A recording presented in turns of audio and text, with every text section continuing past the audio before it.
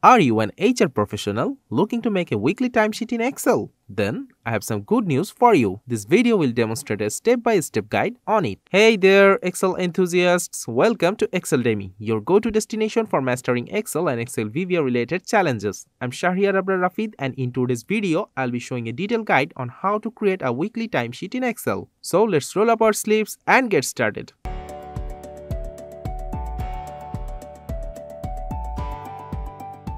For this tutorial, I'll be using Microsoft Excel 365. Before further ado, let's know what a weekly timesheet actually is. A weekly timesheet is a resource for determining how much time an employee spends working.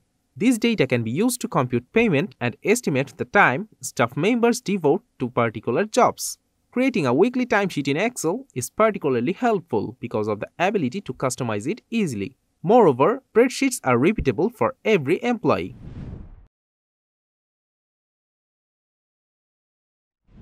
First of all, I need some particulars of the employee, such as the employee's name, ID, the project he or she is working on, contact information, contract salary, etc. I'll place them at the top of the weekly timesheet I'm going to create in Excel. First, merge the range B2 to L2. Go to the Alignment section and click on Merge and Center icon. Insert the title here. Type it Weekly Timesheet for Stella Industries.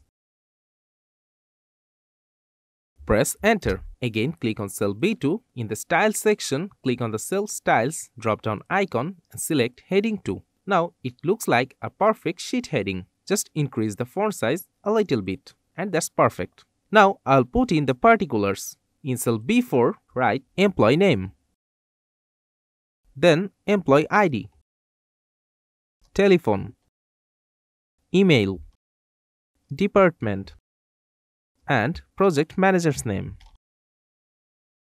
In cell I5, type down Date, Working Hours, Hourly Rate, and Overtime Rate. Now, merge these cells to make the timesheet more presentable. I'll do the merging in columns B and C. Similarly, merge them also. Now, select all those cells and make them left aligned. Change the font style to bold. Increase the font size to 12 and apply fill color to these cells. Similarly, merge the cells beside them also.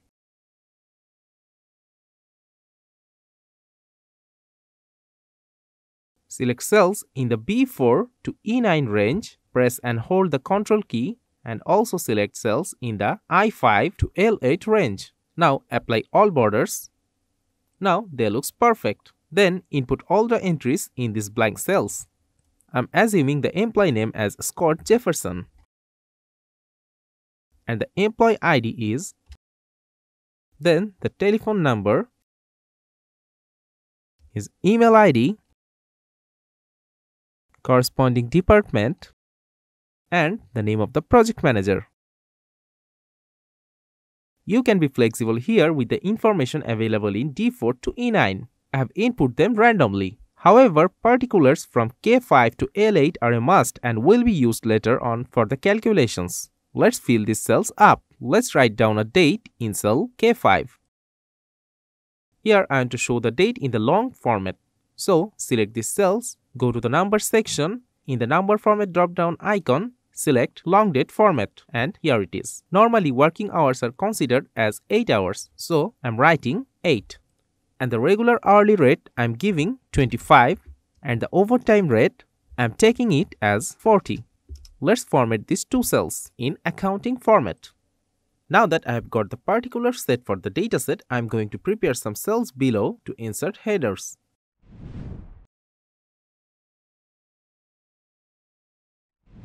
Insert the column headings in the B11 to L11 range. First, in cell B11, date, then day, starting time, ending time, break start, break end, absence hour, overtime hour start,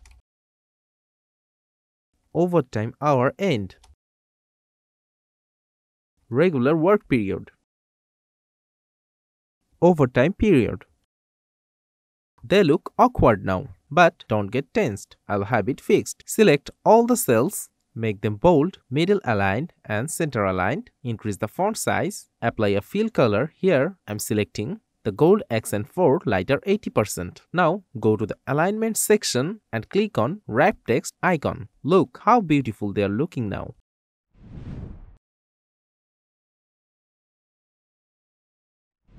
A bit ago, we inserted a date in cell K5. This indicates the starting date of the weekly timesheet I am going to create in Excel. Now, I'll create the dates of a week. So, select cell B12 and insert the formula equal to cell K5. Press enter. Change the cell format. Click on the cell. Go to the number section.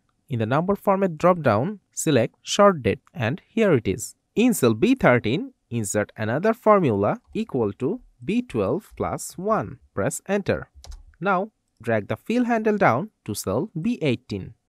Auto-feed the column width to show these contents. For days, select cell C12 and insert a formula equal to, here I'll use the text function. Press tab to insert the highlighted function. As the value argument, select cell B12, place a comma, and as the format text argument, I'll insert 4 Ds. Close the parenthesis and press enter. It's showing Saturday. Now, fill the formula down to cell C18. Select all these cells in this range and apply all borders.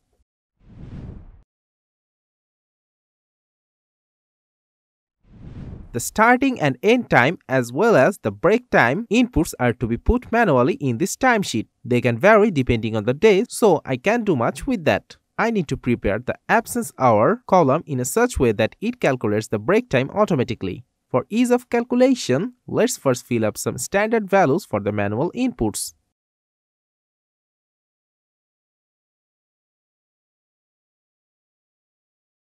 Now, insert the formula in cell H12 equal to G12 minus F12. Press enter. Replicate it till cell H18.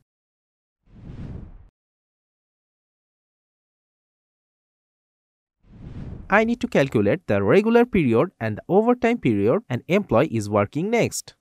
To find the hours he is working, select cell K12 and insert the formula is equal to opening parenthesis E12 minus D12 minus H12 multiplied by 24 and press enter. Here I have multiplied it with 24 to convert it to hours. To show the value in hours, I have to change the format. So press Ctrl+1, select number category and click on OK. Now use the fill handle to autofill the result. Now I have to calculate the overtime period in column L. But before that, I have to enter the overtime hour start and overtime hour end manually. So let's do it.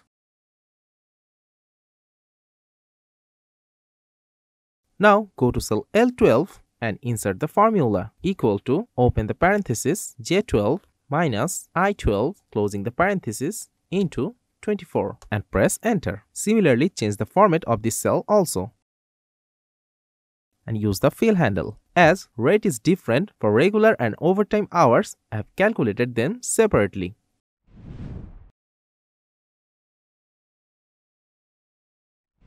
Now I am going to calculate the total weekly hours of each section separately too. Excel offers the sum function that can take up a range of values and returns the total of them. That fits our purpose here. First, give a heading weekly hours in cell I19.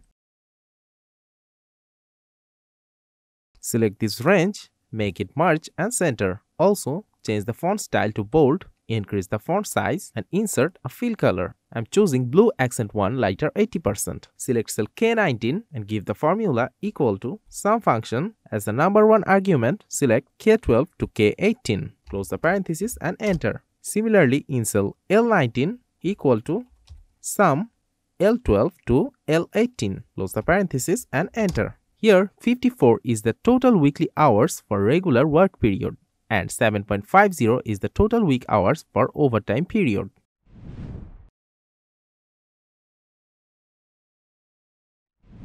It's a common practice to have the weekly payment calculated in the same worksheet, so let's cover that too. You can skip it depending on whether or not you want to have them in your version. Keep the heading in cell I20. Type it total payments. Copy the formatting of cell I19 and paste it on cell I20. Select cells in the K20 to L20 range and make them merged and center. Select these cells and apply all borders. Now go to cell K20 and insert the formula equal to K19 into K7 plus L19 K8 and enter. And here's the result.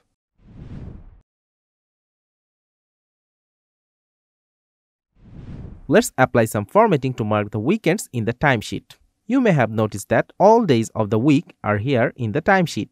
I'll be applying conditional formatting here so that the formatting remains dynamic too. In my case, I'm assuming Sunday will be the weekend. So, select cells in the B12 to L18, then go to the Home tab. In the Styles group, click on the Conditional Formatting drop-down icon. Select the New Rule option. In the New Formatting Rule window, select Use a formula to determine which cells to format as the rule type. In the Edit the Rule Description section, I'll put my formula here, equal to $sign C12 equal to Sunday. Click on the Format button, go to the Fill tab, click on More Colors button, go to the Custom tab. In the RGB color model, change the value of green and blue to 147. I'm choosing this color. You can choose according to your preference. Click OK. Here's the sample. Again click OK. Click OK to close the dialog box. The row with Sunday in it is formatted with the selected fill color. If you have more than one weekend, repeat the process for each day.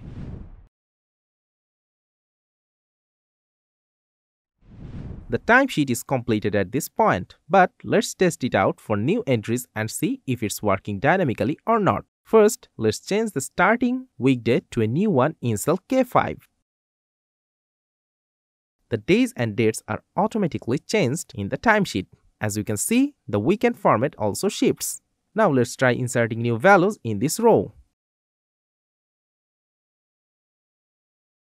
We can see the weekly hours and total payments changed automatically after the entries. Thus, we can conclude our weekly timesheet is working dynamically. In this tutorial, I have shown necessary steps to create a weekly timesheet in Excel. Follow them carefully to create it yourself. Download the workbook from the description box so you can practice it yourself. If you have any questions, suggestions, or feedback, please let us know in the comments section. You can have a glance at exceldemy.com or join our thriving Exceldemy community forum where you can post your Excel and VBA challenges and get solutions from experts and fellow users. If you liked this video, consider subscribing and click the bell icon.